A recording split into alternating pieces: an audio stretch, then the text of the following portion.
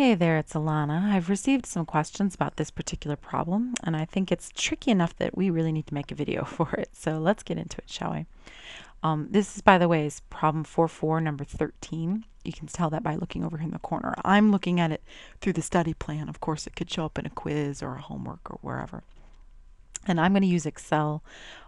In general, if you're using a calculator, as in if you're a face-to-face student and you're using your calculator, that's fine. But Excel, even for face-to-face students, is probably better because it organizes your life. Okay, so here we go. We're going to look at, could it be that smoking actually increases survival rates among women? The accompanying data represent the 20-year survival status and smoking status of 1340 women who participated in a 20-year cohort study. Complete parts A through E. Okay, so remember, 20-year cohort study means that they got this group of 1340 women and they studied them for 20 years. All right, you click on the icon and you can see there's two tables. There's this one where it's just smoker, non-smoker, dead and alive, and then there's this one, same data, but they've broken it up by age. And all you have to do is copy. You can copy to clipboard. And then you can go to here and you can paste, which I already did. And then you can do it for the other one, and I already did that. It's over here. Sorry. But you just copy, paste, right click, paste. Nothing major. And I just made you can see that's what it would look like. But I made them bold and such like that because I like to be able to look at it.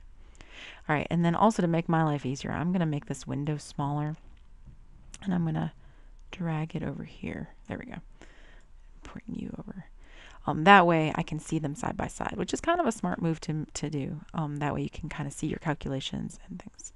All right, so the first thing I want to do, because I'm going to need to know, is I'm going to need to know the marginal frequency distribution. And that's a fancy way of saying find the totals in the margin. Right? Okay, totals. Now, we should have known how to find the totals already, but if you don't, you're just adding them up. Okay, you're adding up the smokers, you're adding up the non-smokers. If you're working with Excel, you can just use the auto sum feature. You can type equals sum and then say, oops, not negative sum, my fault, sum, and then tell it what you want it to sum, and it'll add them up for you. And then you can drag it down. If you're working from a calculator, you're just finding the total. Add these, right? Add these dead, add these alive, these alive, and you get that, and so on. Okay, so that's the marginal frequency distribution. It's frequencies because they're whole numbers, and it's marginal because it's in the margin, and distribution because it's the whole table with all the spread. Okay. All right, next thing we want to know is it says what proportion of the smokers were dead after 20 years. Now notice it's talking about of the smokers, which means what I really want to know is saying of all of the smokers, what proportion were dead. Right, so what I'm looking for is a conditional distribution. It's really a conditional relative frequency distribution, but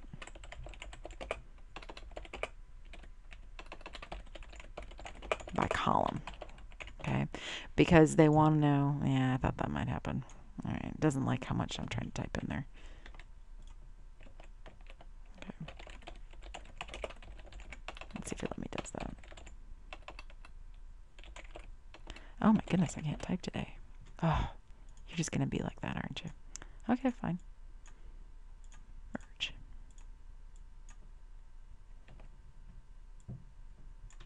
Yes, I'm picky about how I like these things to look. I'm sorry, but that's just it. Okay. And I'm just going to copy and paste this in.